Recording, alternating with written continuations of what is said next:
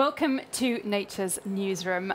Joining me is Oluhwaseyi Moejo, High Seas Youth Ambassador from Nigeria. Thank you so much for joining me today. Thank you for having me. Now tell me about the messages coming out today from young people, especially that we have during these climate strikes that are going on today. Why are these important?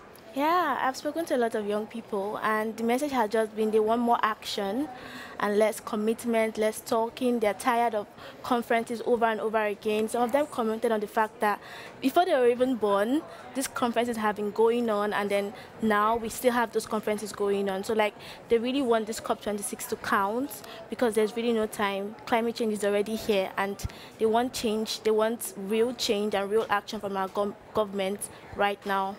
Strong messages, absolutely. And in terms of the high seas that we're also thinking about here on Ocean Day, what's the role they're playing in terms of mitigating the climate change? And do you think that youth voices are well versed in these issues of protecting the ocean beyond national jurisdictions out there in those high seas? So the ocean plays a very huge role in sequestering carbon and redistributing it around the planet, right?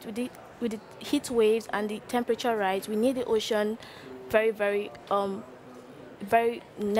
very necessary to our survival on this planet, to regulating our planet's weathers and helping us. And also beyond that, it also helps to produce oxygen, right? So the ocean plays a very huge role, and also it's also benefiting economies, and like we have the Caribbean and those various communities that rely on the ocean for living, for sustenance, right? So the ocean plays a very critical role, especially in sequestering carbon and producing the oxygen that we breathe.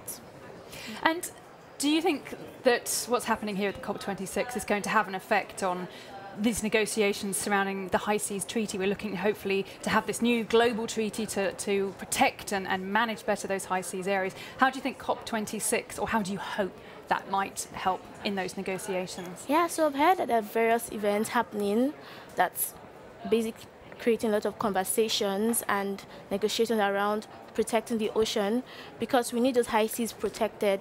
Because since they are beyond national jurisdiction, they tend to be exploited, they tend to be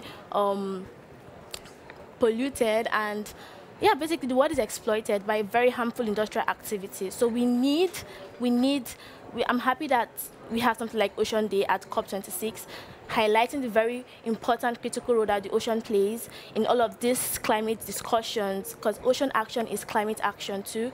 So we have to, I'm hoping that the various conversations that have been revolving around, from pavilions to the main plenaries to a lot of things, that all of this would have a very concerted effort in driving the change we need, in putting pressures on governments to adopt the High Seas Treaty.